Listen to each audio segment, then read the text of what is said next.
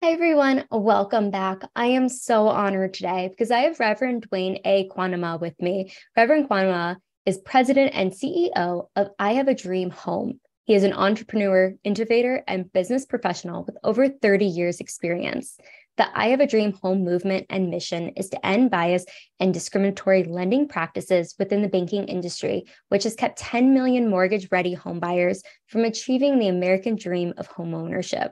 The I Have a Dream home business model and investment strategy has built a pathway to homeownership and generational wealth. Thank you so much for being here. It's a complete honor. And I would love for you to share your journey with us, how you got here today, and then we can dive a little bit deeper.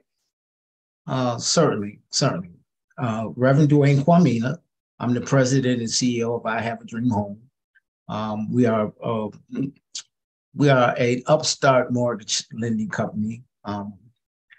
We saw a need in the marketplace. There was 10 million mortgage-ready home buyers going underserved in America.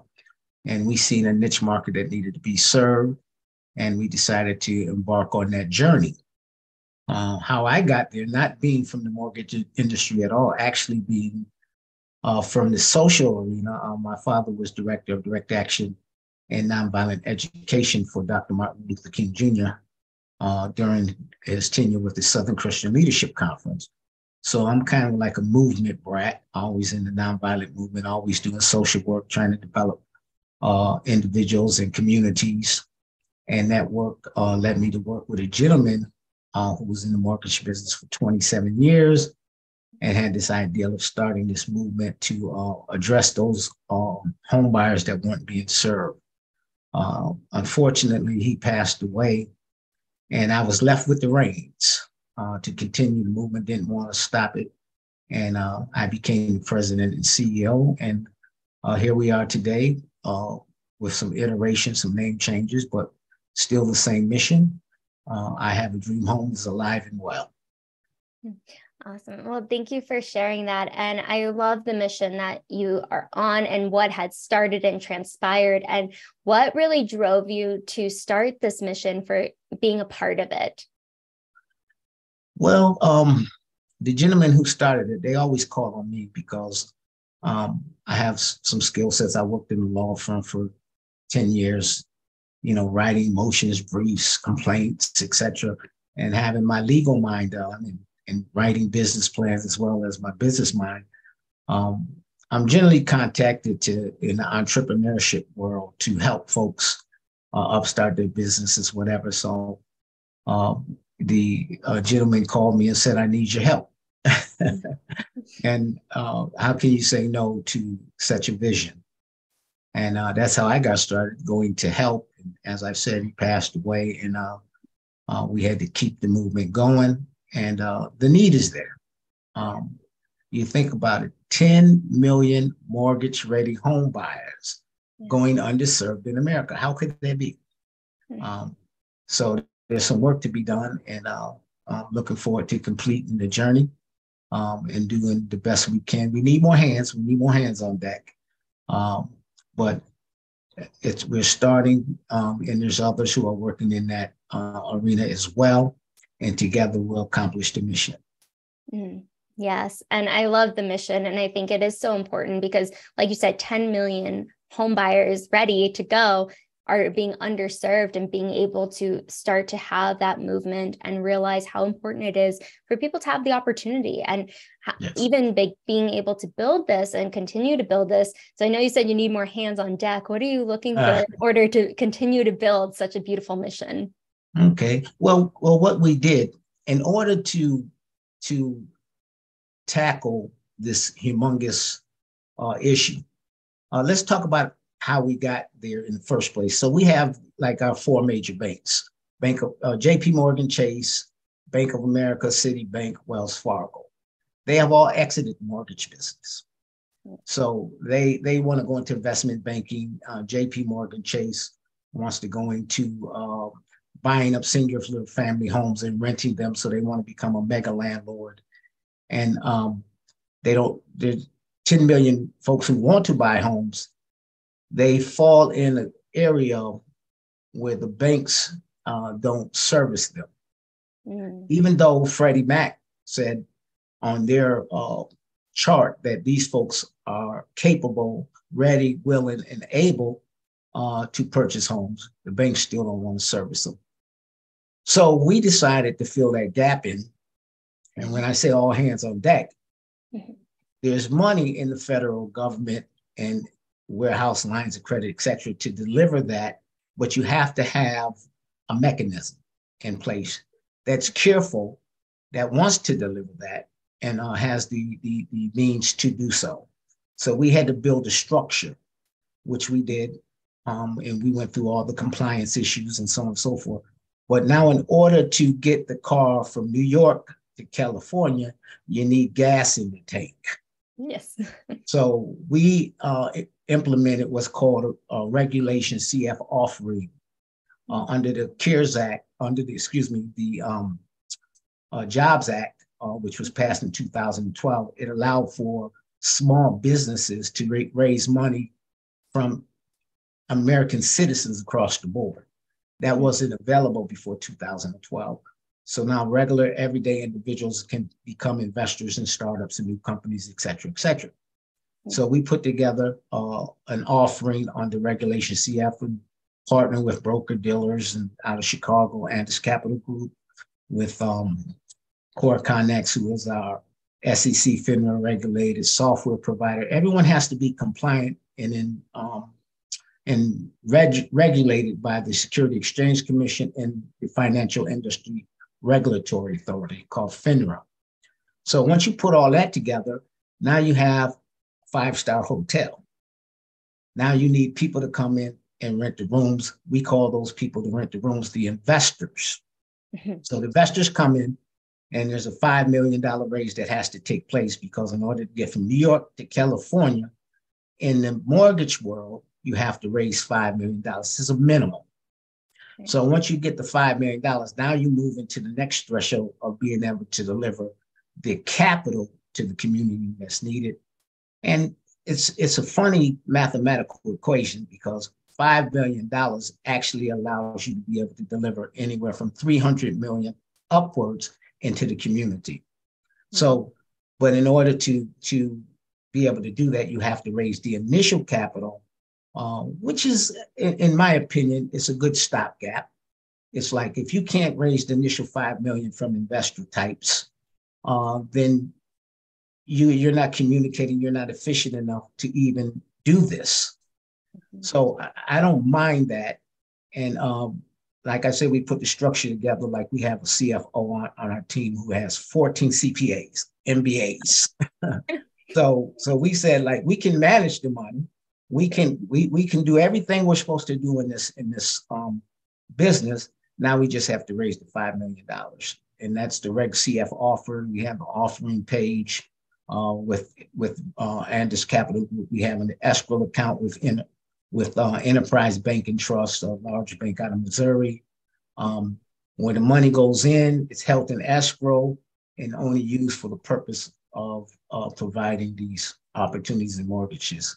So I'll stop right there, but that's why we need all hands on deck. We need investor types. We need underwriters, and folks that can actually deliver the capital. We need government thinkers who know how to work within the government structures, which we know how to do that, because there's a mechanism called the Community Reinvestment Act.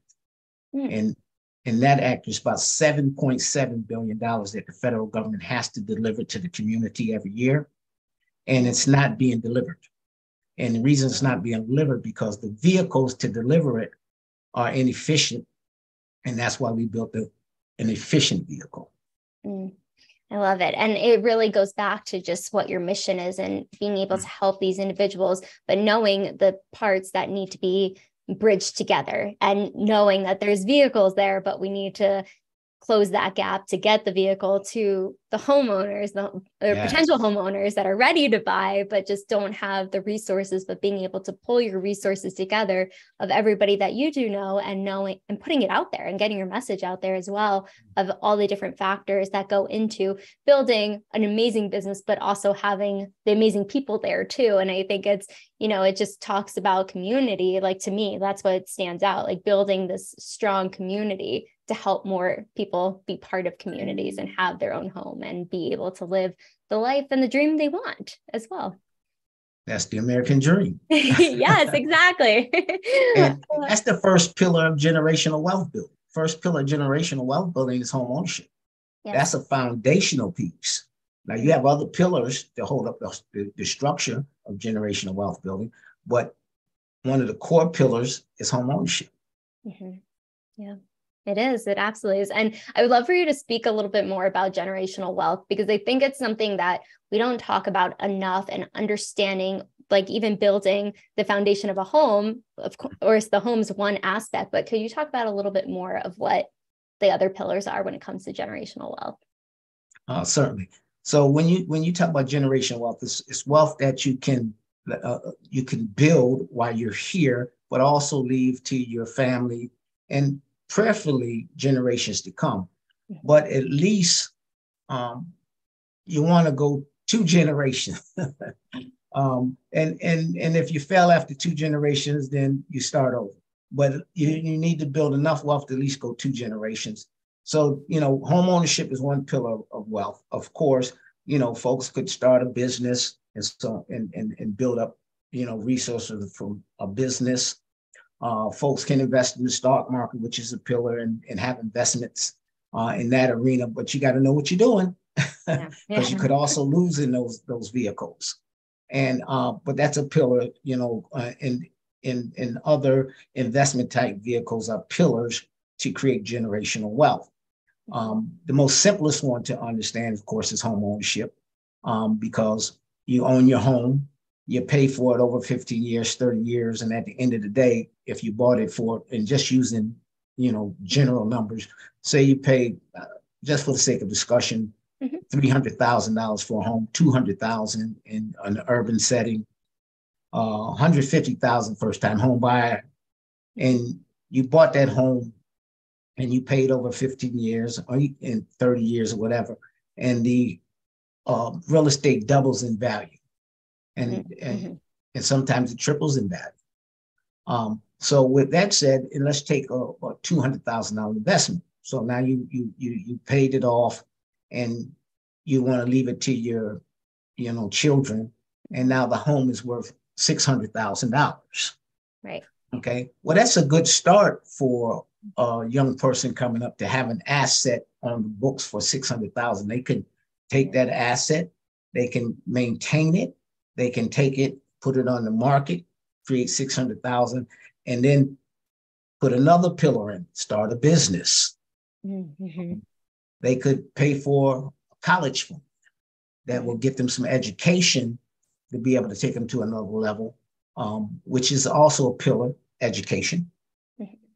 So that's why you want to own the asset called the home, and a pillar, because you're going to live somewhere. Everyone lives somewhere. And when you're living somewhere, generally you're paying either a mortgage or you're paying rent.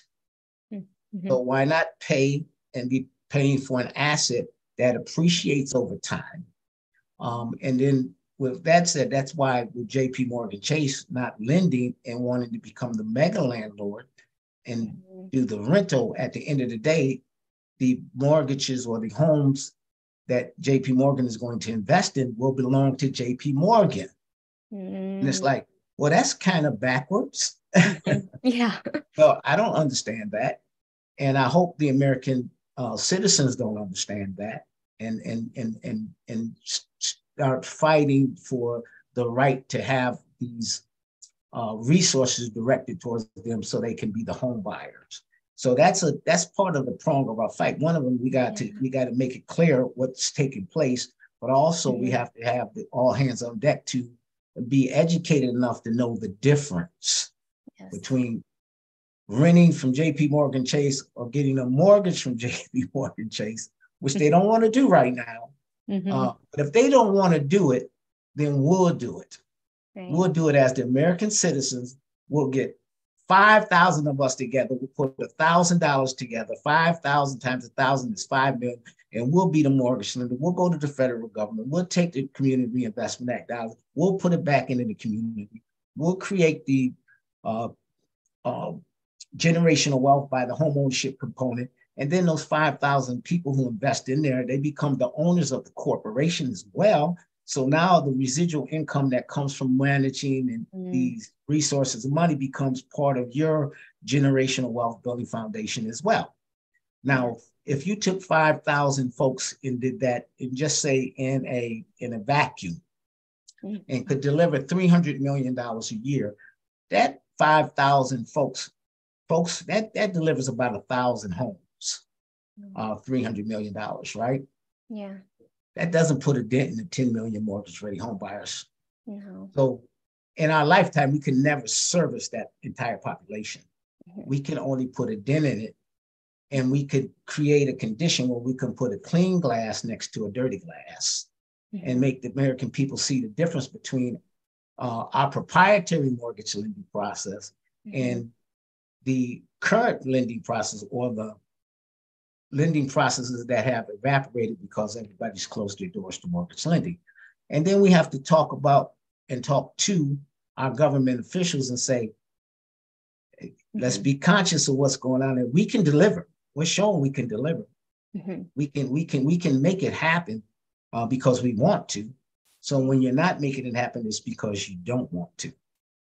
And I think the American people will be very clear about it and say, well, if we put that clean glass up and we deliver the first 300 million, the next 300 million is just right behind it, and the next 300 million is right behind it. And then we can expand this way and deliver more per year, because it's a lot of work to be done to deliver those mortgages. But the core work, which is having a market for it, is already done. It's 10 million mortgage-ready home buyers today. And it's more than 10, according to Freddie Mac, which is a federal government agency, right? They say it's about 13 million mortgage-ready home buyers under their criteria that's qualified and ready to purchase homes today. And it's like, well, why is it not happening? Yeah, it just seems like it's raising, if anything. But I love that you're filling that gap of what is possible. And I love the example you used of the glass, like the clear glass and the dirty glass, but like you can see it, even just hearing you say it too, of what needs to be done and what's possible. But it's like starting, and even though it'll be a dent, it's bigger than nothing as well. And being able to set the path of being able to help homeowners just have a home. It's that generational wealth. It's that safety, it's security. It's being able to have something of their own and being able to create that generational wealth and what can come for the next generations to come as well. Yes. I think that's really important. And I don't think it's talked about enough. Like, I had no idea until we started talking about it, to be quite honest, of how many people are eligible, but it's just not having the resources or having the knowledge base too, and bringing knowledge to it of what is possible. And I'm curious, because it's been growing and it will continue to grow, what have been some of the main obstacles that you and your team have really faced in being able to build I Have a Dream Home? Compliance. Compliance. We've had two different, and we're relatively a new company, but we've had FINRA look at us twice, the Financial Industry Regulatory Authority, which is a federal government agency again, look at us twice with a microscope. And a couple folks, some of our partners are like, oh, FINRA. And I'm like, I love FINRA. Come on. I need you. I need you to go in with a fine-tooth comb and tell us whatever we're doing wrong, because we'll fix it. Because we come with integrity. We want to be right. And they walked away with their head down and said, hey, nothing's wrong. I said, nothing's wrong. Because but that's why we have the professionals in place. That's why we have Core Connects, who is SEC and FINRA regulated. There are software providers, because you can't take investment dollars in over Cash App and Zelle and Venmo. You can't do it. It's illegal. You have to take it in through SEC and FINRA regulated devices or mechanisms. So, Core Connex is that. Our broker dealers are SEC and FINRA regulated. We didn't go to a funding portal who's not regulated. We signed up with a broker dealer who is licensed and have to maintain the security license. The bank is a multi-billion-dollar bank out of Missouri who's the escrow holder. They're compliant and regulated to the hilt. Our service processors who process payments, which is SecureTrans and Art5 Signal. SecureTrans takes United States dollars, and it's like a credit card system, but they have to be SEC and FINRA regulated as well. Just can't be anybody. Right. And Art5 Sigma, they allow for people to pay in Japanese yen, Deutsche Marks, or cryptocurrency. But they have to be SEC FINRA regulated, so they can convert those dollars and things instantaneously, because somebody can come in and invest something, right? And say, oh, we want to invest $5,000. And then tomorrow the currency drops in half and you got to give them $5,000 worth of value, but now it's only worth $2,500 because of the drop in the cryptocurrency. So our Five Sigma we can take that payment and convert it instantaneously so we don't lose the value overnight. And that's a protection for the investors as well. So, but all these folks have to be SEC and FINRA regulated, and they have to be under their auspices as well as us. We have rules and regulations we have to adhere by. Certain things we can say, certain things we can't say. We can't promise investors they're going to make $1 million, even though you can look at the numbers. Like the market that we're going into, Citibank issued a report and said that market is an untapped market, and it's worth $1.5 trillion for whoever takes on that market. Now, how much could you make in that market if you were the catalyst and driver behind bringing the opportunity to that market? Well, Citibank says 1.5 trillion. I said, I can't say that. Because I didn't say it. Citibank said it. And the Citigroup is they're in 200 countries, and they're multi-trillion-dollar operation. So I think they know what they're talking about. And that's where we picked up on the idea. We said, like, wait a minute, it's in the book. It's like $1.5 trillion market, untapped. Fannie Mae and the Homeownership Council of America said there's 10 million plus who can't get the mortgages, who are in this market. And it's like, well, if you put those two together, that's a pretty heck of a business opportunity. And then it's like, okay, who wants to join me in this business? Who wants to become an owner of I Have a Dream Home by investing and becoming a stockholder, a shareholder in the company? And let's build that, and let's start tackling that market, delivering homeownership opportunities to the American citizens, creating generational wealth opportunities for those who are purchasing the homes, creating generational wealth opportunities for those who are investing, who also make a profit on the investment because there's money to be made in lending. So we're not leaving the money on the table. We're just being responsible. So we said, let's create a proprietary mortgage lending platform, sort of different than the others. One of the pillars in our proprietary mortgage lending platform that we want to deliver is in the current structure, if somebody purchases a home and they're in the home, let's say for 10 years, they're paying their mortgage timely every month, and a medical emergency comes up, and they can no longer pay for their home. But they might recover in 2 years, 3 years down the road. Mortgage companies don't care. They will foreclose on you, and they will put you in the streets. And we said, no, that's not socially conscious. We want to be socially conscious. If a situation arose and you got into a foreclosure situation, when you invest through our proprietary mortgage lending platform, we have an investment hedge where we put aside for you. So if something happens like that, and we would be able to deliver to you a check that could give you an upstart. Maybe you have to go and move into a smaller unit, into an apartment, we just don't put you in the street. Yeah. We don't say like your 15 years of investment is just gone up in smoke, poof, it's gone. It's like, that's not nice. And it's like, why would we do that to our own people? So that's one of the pillars in our proprietary mortgage lending platform.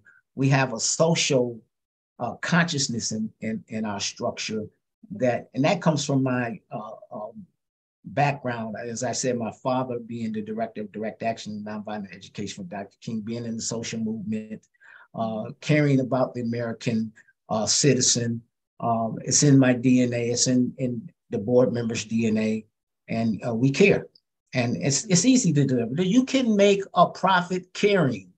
You don't have to make it all. You don't have to take every crumb that's on the master's table. You can leave some so somebody else can even have a day in the sun. And that's our belief as part of our movement strategy to make sure that, well, we deliver a good product, but also deliver a socially conscious product. Yes.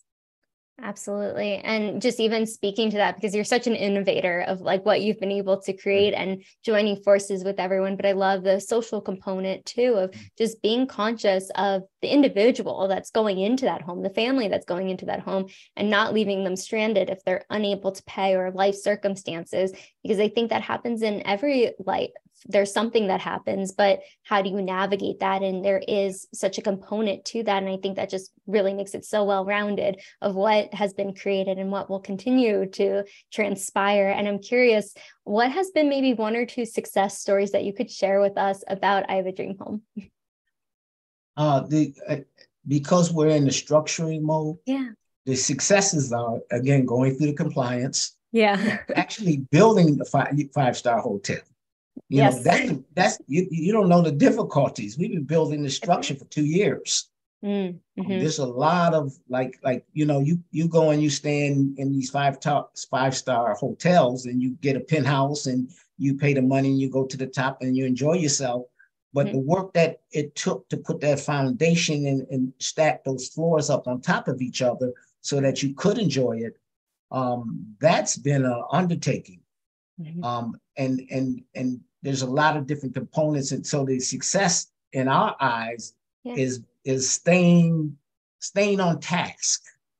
Not losing faith in the process.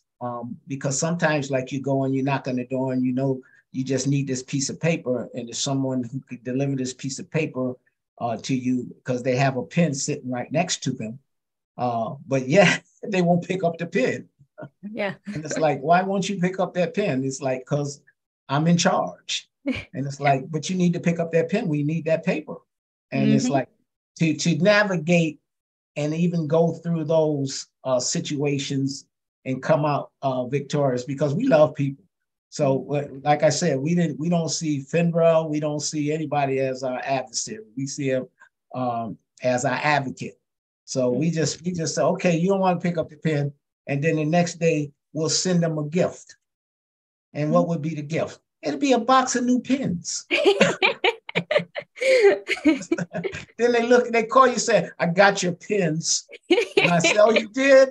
They said, yeah, you can come pick your paper up. And we're best buddies. Oh, I love that. So those are the successes. You don't get frustrated. Just know that people are people for whatever reason they do what they do and how they do it.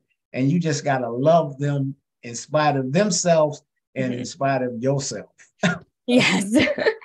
Well said. And I so appreciate your transparency, because I think it takes a village. It takes work to build something great, and it doesn't happen overnight. And it's a testament. You said it's been a progress of 2 years, and it's continuing to grow and build. And I think it is amazing, the structures you're putting in place, and it does take time. And I think that's a conception I think people are starting to realize. Things don't happen overnight. They take time and consistency and patience and putting pen to paper and being able to make things happen. And I'm curious, what are maybe 2 or 3 tips you could give individuals that are on this entrepreneurial journey that you've experienced building businesses, all the experiences you've had that have really lent into the lessons that you learned? Absolutely. Absolutely. As an entrepreneur, you cannot enter into an entrepreneur endeavor to make money. It can't be the purpose, because you'll never make money. You have to enter into it because you want to provide a service to someone, some community, and it has to be something you love. So if you just go and just provide a service, and that's your modus operandi, the resources come naturally. But if you go on to make money, there's an energy shift in the atmosphere that puts a block up that you don't even know about. And it keeps you from being able to penetrate the hearts and minds of those you're trying to serve, because there's an old saying, only that which comes from the heart can reach the heart. And people know. So, and I always tell folks, I say in entrepreneurs, because I teach a little, I say, when you walk into a room, somebody walks into a room and they're all angry, and you feel it, and it calls you to tighten up your shoulders, and you hoping they don't look at you and just keep on moving. And it's like, but they never said anything to you, but you feel that energy. That's real energy. So that energy is prominent in the atmosphere at all times.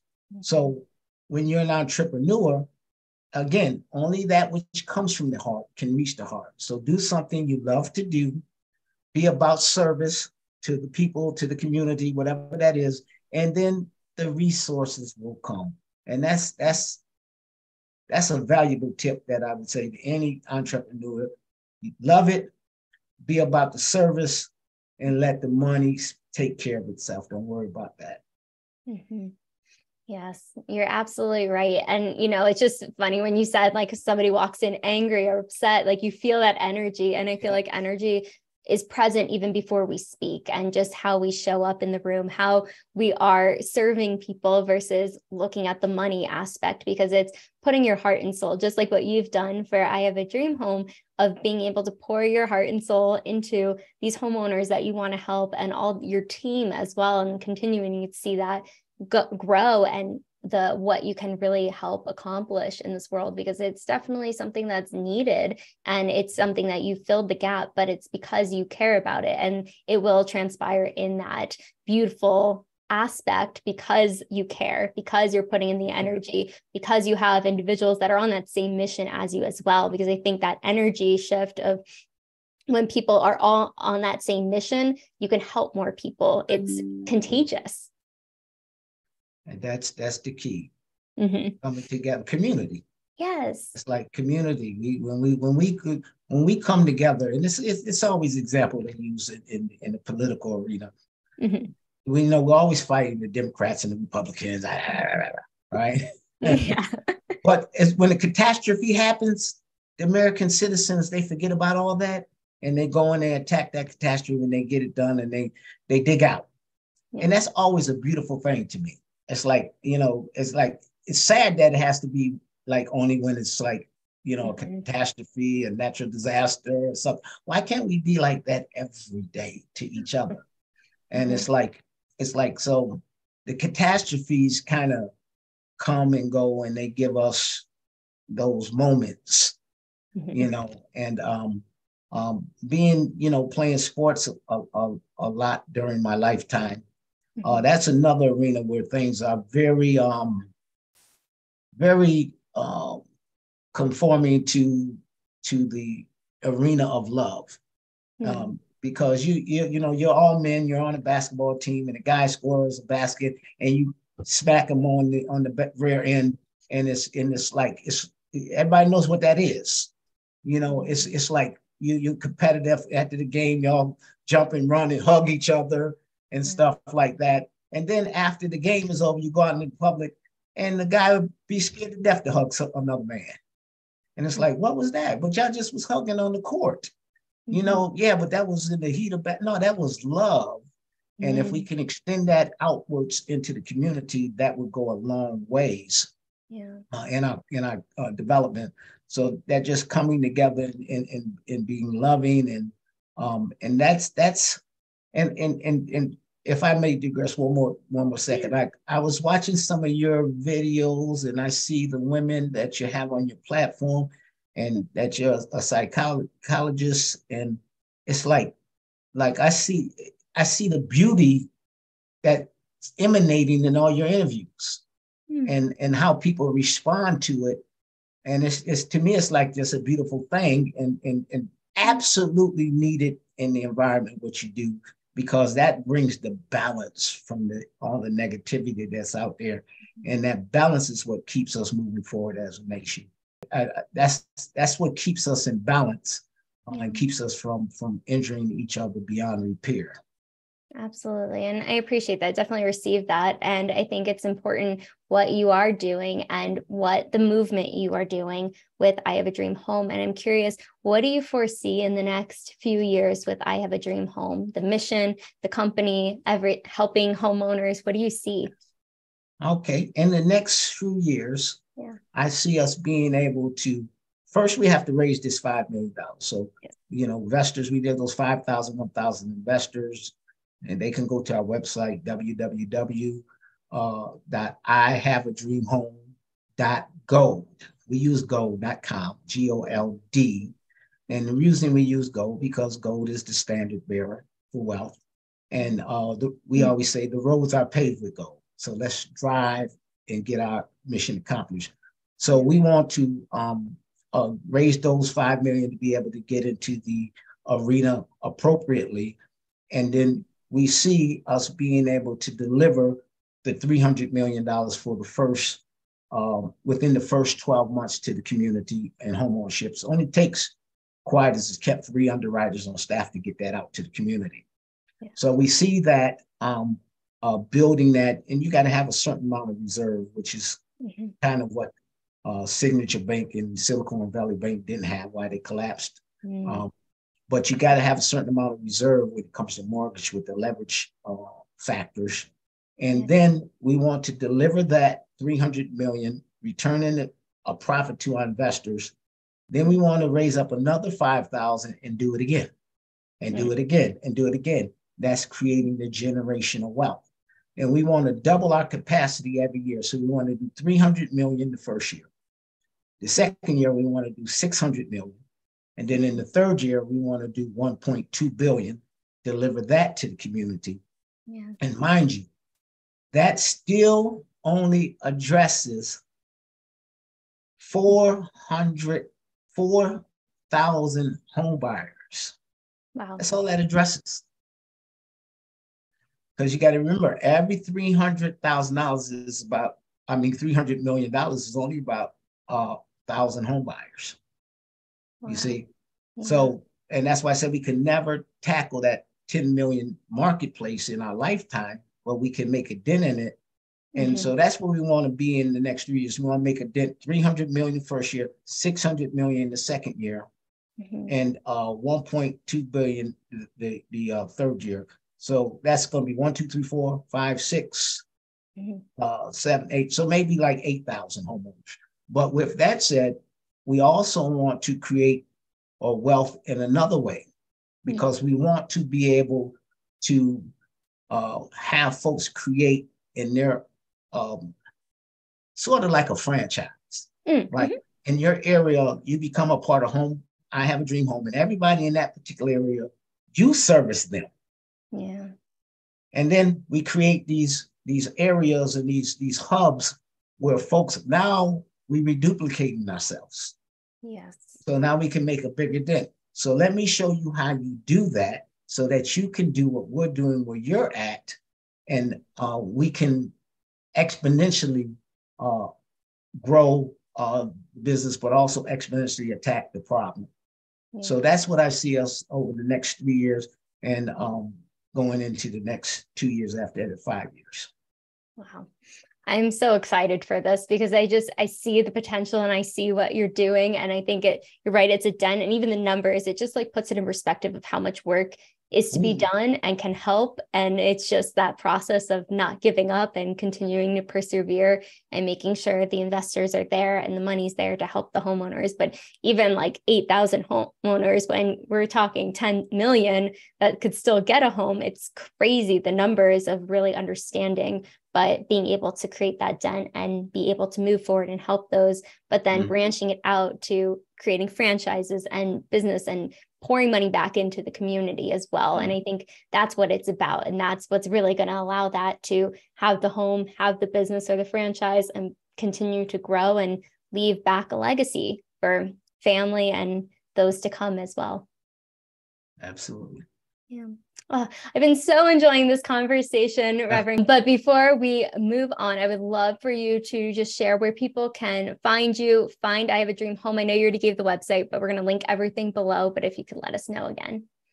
Okay. If you go to our website, everything's right there. Tons of educational materials as well. We've been doing newsletters for those 2 years while we were building this hotel. So five-star hotel. So you see plenty of information on our website, www.ihaveadreamhome.gold. And everything's right there, and invest buttons and everything. And when you become an investor, something that's very important to know. You get like a bank account. You get so you can see it. And then you come back once you register and you put your investment in, you get your stock. You come back, there's an investor login button. So you can log in just like you log into your bank account and see your investments. You can see your stocks, you can see. So this thing was really structured, properly, and not to the professionals that we partnered with to bring us to this level of excellence. But we wanted to make sure that we delivered a solid product and that the people would be respectful of it in terms of the class that was put behind it, because every one of our partners is a class act. That is Capital Group, Corcon X, Secure Translop, Five Sigma, Enterprise Bank and Trust, and of course our host of CPAs, starting with Joanne Williams. We have a board of directors. You look at our board of directors, we have like 6 MBAs on our board of directors. Folks have been highly educated in that's very important for not only getting the job done, but also building up trust in the community and with folks who would be interested in joining us and helping us get this American task done. That's what we're here for. We want to be a part of the American dream and keep it going. Yes, and I love that you are, and what you all are doing to really just make it more easy to accept and accessible for a homeowner to buy a home that is ready to purchase. But I so appreciate everything you, your team, the investors that are doing in this world. And I'm so honored to have had you on today to share your time, your energy, your beautiful spirit with us as well. But thank you so much for being here today, Reverend Quamina. Thank you. Appreciate you, Dr. Caroline. Thank you. And thank you so much for watching. Make sure to like, subscribe, comment below what was the biggest takeaway, and we will see you on the next video.